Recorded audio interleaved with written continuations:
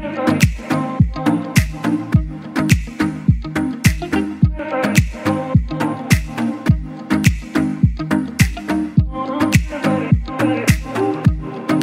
right, so we're here at the radio shop. I've got Chris here, and he's going to walk us through some of the basics of our radio and how it works. He's going to touch on some cleaning and maintenance and really just give us an overview on the functions and even how to get to a different channel. So if we're working with another agency outside of the Fort Worth Fire Department, how to get on their channel and really how to communicate effectively with everybody that we're working with. So I'm going to kick this over to Chris, and he's going to do a close-up on the radio.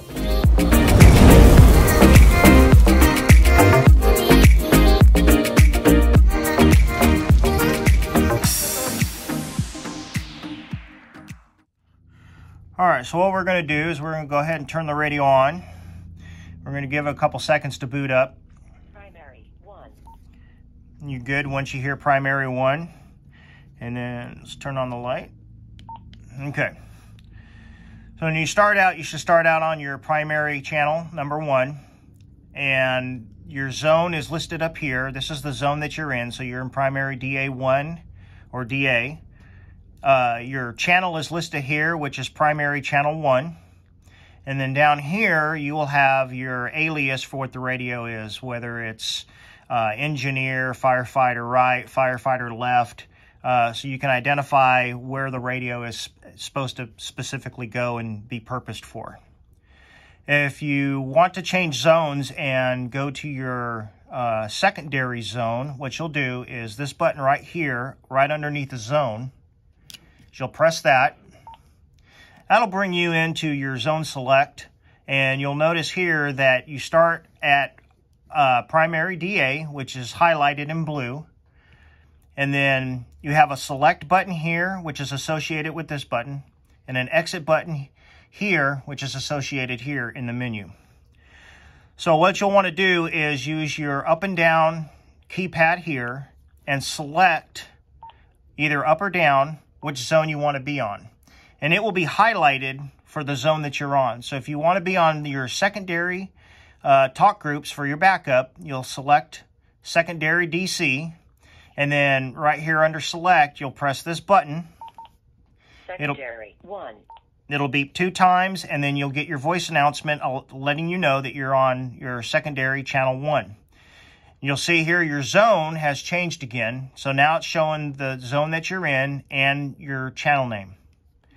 Changing channels is the same as it's always been. You got your button up, your knob up here, your long, tall, skinny one, and 2, each time you change 3, it, 4, you'll get your voice announcement, and then it'll change here on the screen, showing you where you what channel you're on.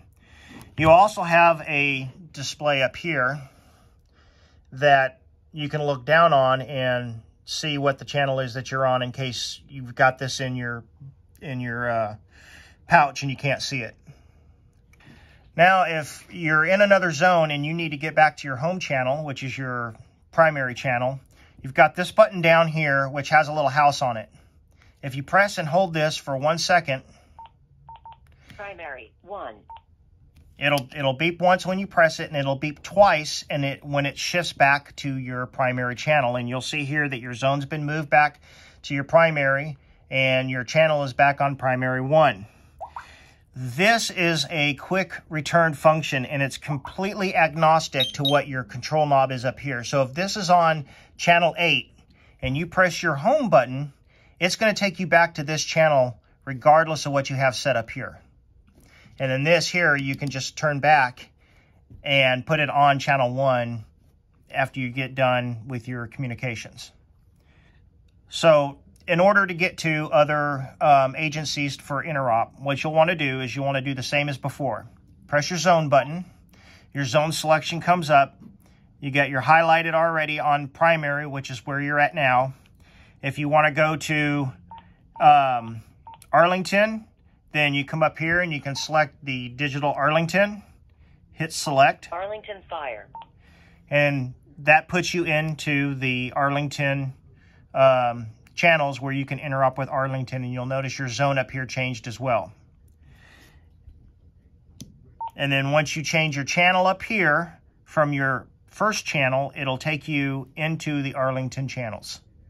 Your first channel on all your radios, no matter what zone you're in, is always going to be your primary channel.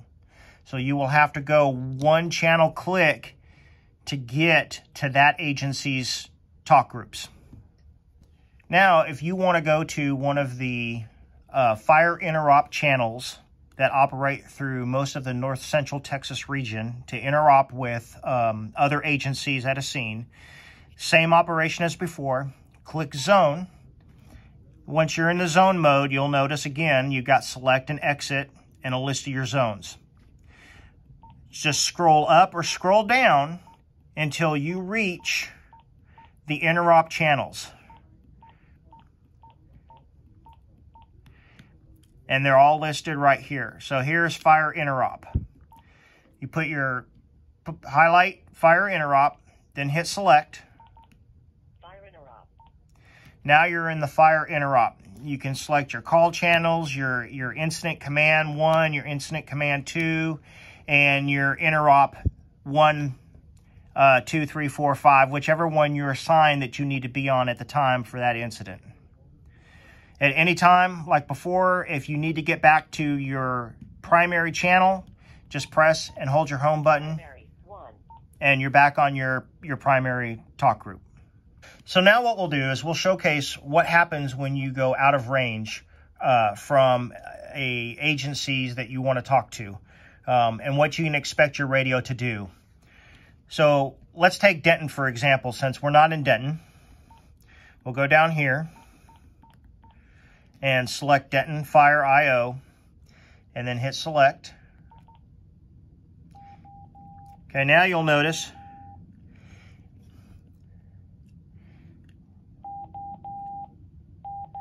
you get the obnoxious beep, letting you know that tone, that beep, beep, beep,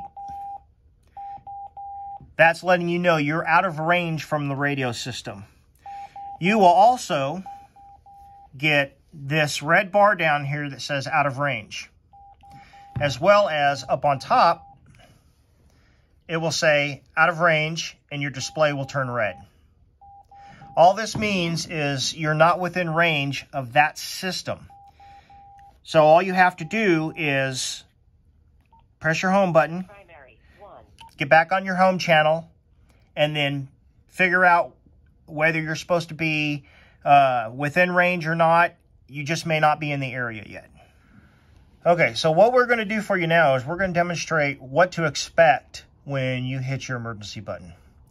For the purposes of testing, we're going to use the primary channel 8 so that we don't have any disruption to the services going in process right now. So up here at the top, you'll have your orange button.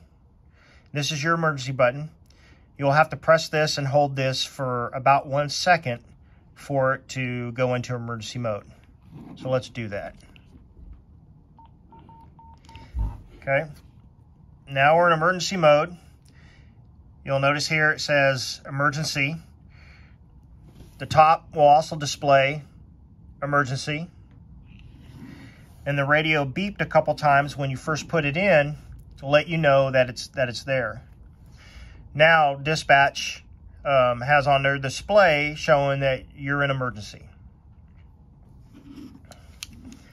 Also, if you have this speaker microphone, the flashlight will blink SOS so that you can be found if you're in an emergent situation.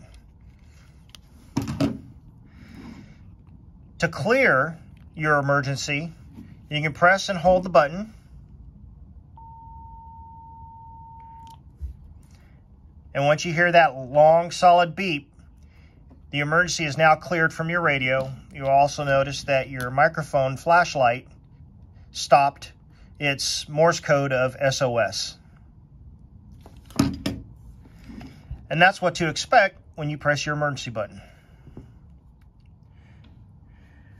Okay, so now what we're going to do is we're going to talk about some of the buttons on both the radio and this style of microphone if you have it. First thing we'll look at is you'll notice you have 4 buttons on the side of your radio. These all have separate functions. Of course, we all know what the big button is. That's your push to talk. This here is, at the top, is a purple button. This will turn on the light for your radio. So if I press this button, you notice the light goes off, light comes on. That's all this button does right here, is turn your light on.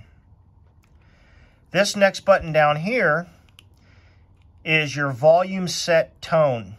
So you press and hold this and you'll get a loud tone, and it'll allow you to change your volume to set your volume as to what's comfortable for you. So what we'll do is we'll press it.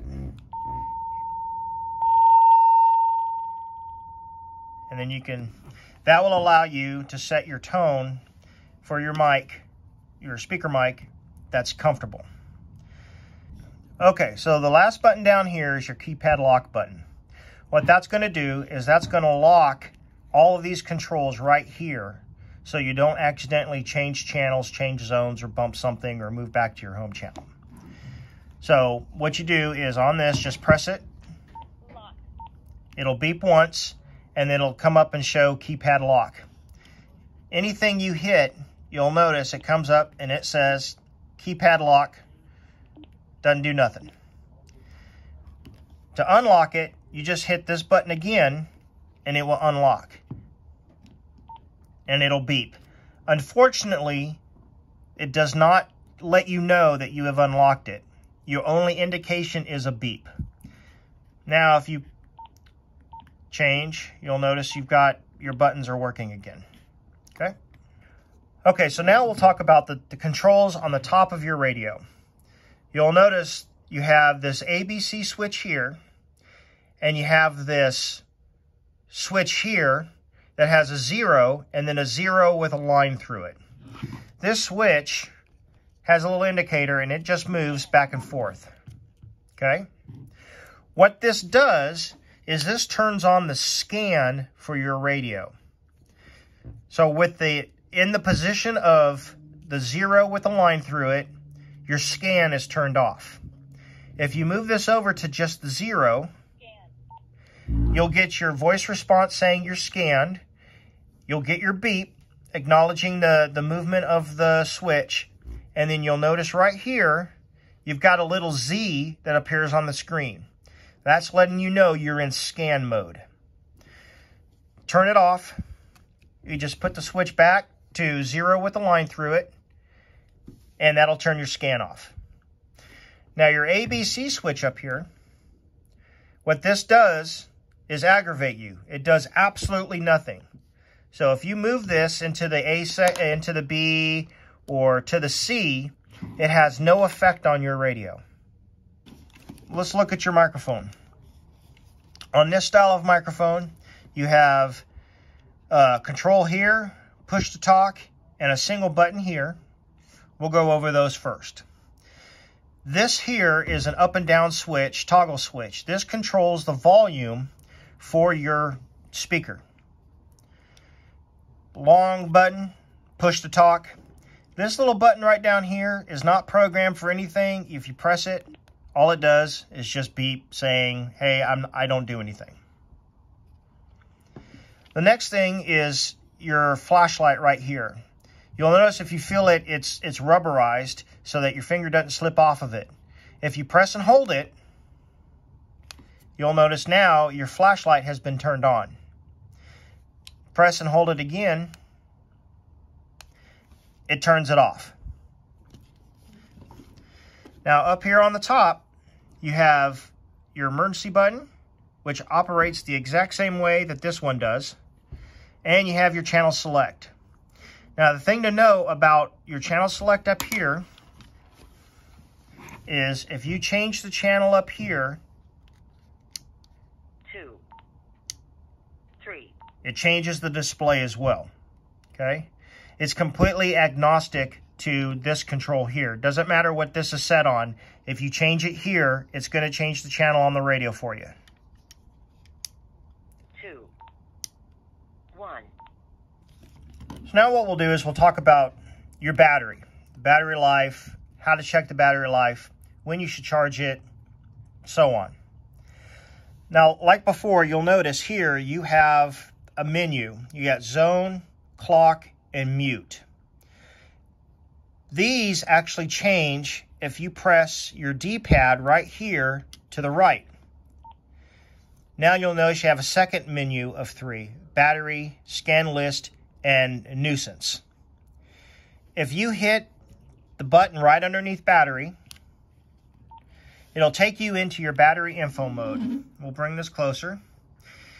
So this radio right now, it shows a charge of 50%, the remaining capacity, and the estimated amount of charges that the batteries had so far.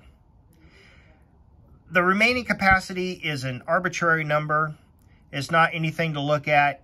It's Motorola's mathematical equation for producing 50%, 60%, 80%. So this is a quick way you can look and see whether your battery needs to be charged or not. You can exit quickly by hitting the exit button, and this will take you back to your main screen and back to your menu. If you want to go back to the very first menu, you press the right arrow and it'll take you back. The thing to note about the battery is that these are smart batteries. They're what they're called an Impress or an Impress 2 battery. We'll take this off and we'll look at it real quick.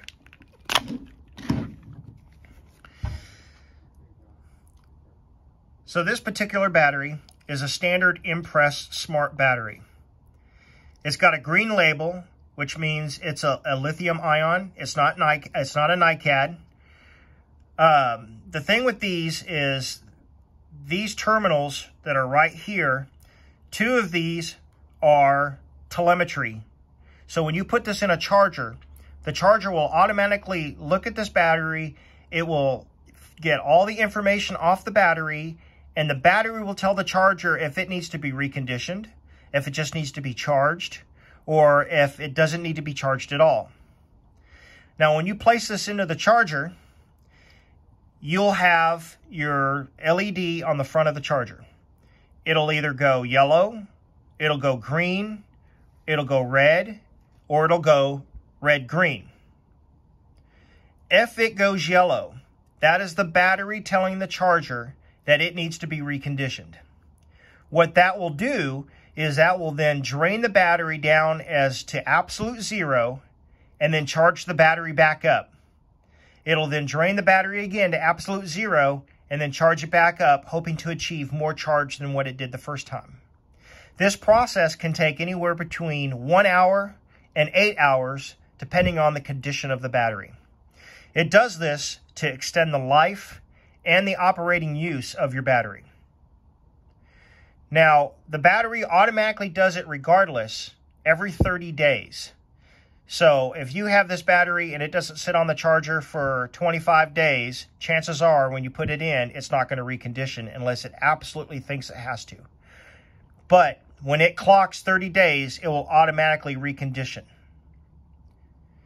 Now, as far as the other modes, green mode means that it's done charging. A flashing green means that it's at 90% capacity and it is almost done charging. If you get flashing green and flashing red, that means that the battery is malfunctioned and it needs to be replaced. You can replace the batteries by either going to fire alarm and getting a new battery, or you can come here to the radio shop and we will replace your battery. Okay, so now let's talk about your chargers inside of the trucks. Your chargers inside the truck only charge your battery. You'll notice that those chargers have a dual LED. It'll be yellow or it'll be red. Yellow is just letting you know it needs to be conditioned. It doesn't actually do the conditioning. You will have to take the battery out and place it into the cradle in the charger in the house. If it's red, it's just charging. Okay, so now what we're going to do is we're going to go over the cleaning and care of your radio to keep it in top operational condition.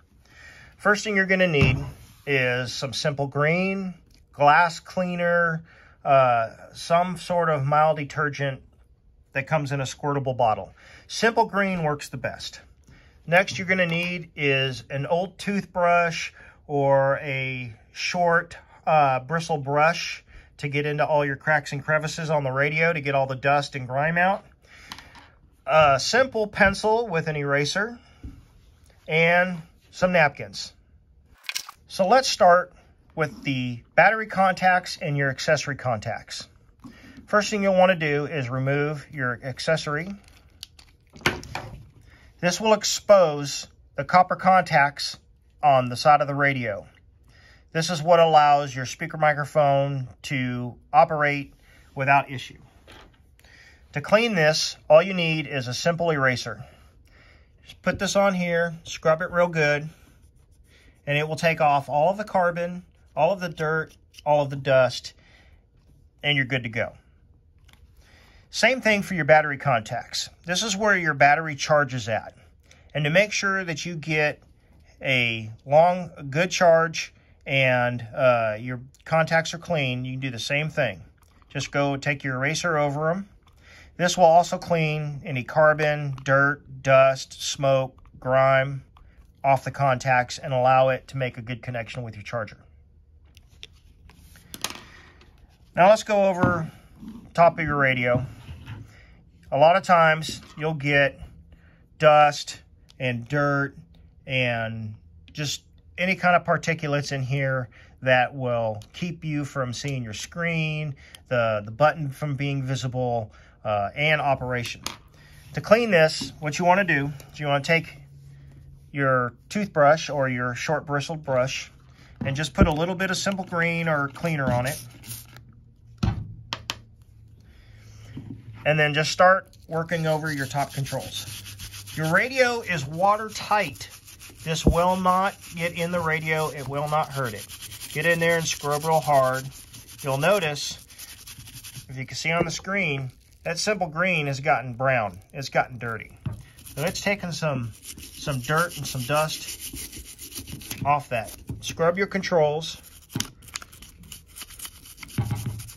And then at the same time, you can come down here to the face of the radio and scrub that as well.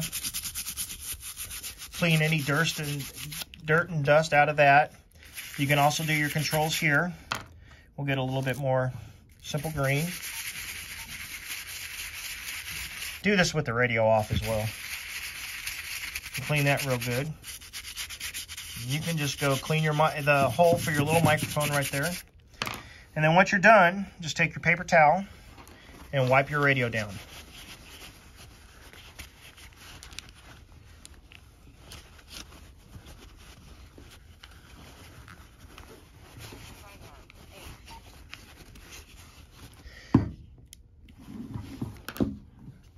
Now you'll notice that all the dirt, grime, and smoke that were around or in the controls has now been cleaned off. And it looks brand new. Now your emergency button is more visible, which is key, because that muscle memory tells you where it's at, but you still want to be able to see it if you need to.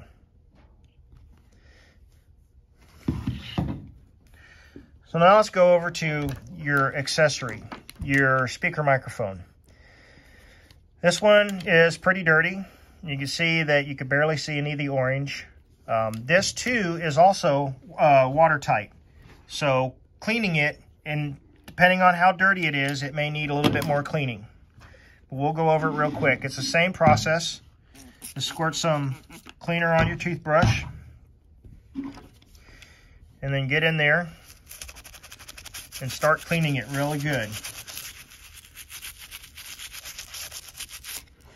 Like so.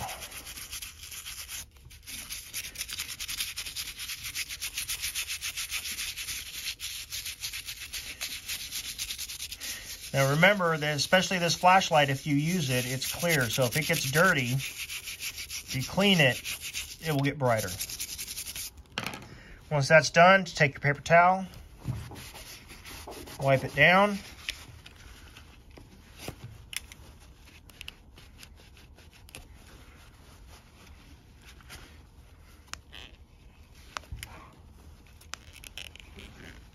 Get in there real good, get it all cleaned out. Now you'll notice that the front is a little bit more cleaner compared to down here where I didn't clean. You can see it's a lot cleaner. Now your emergency button, you can see that thing. You can also see the indicators a lot better. And you can also see the numbers on your control a lot better.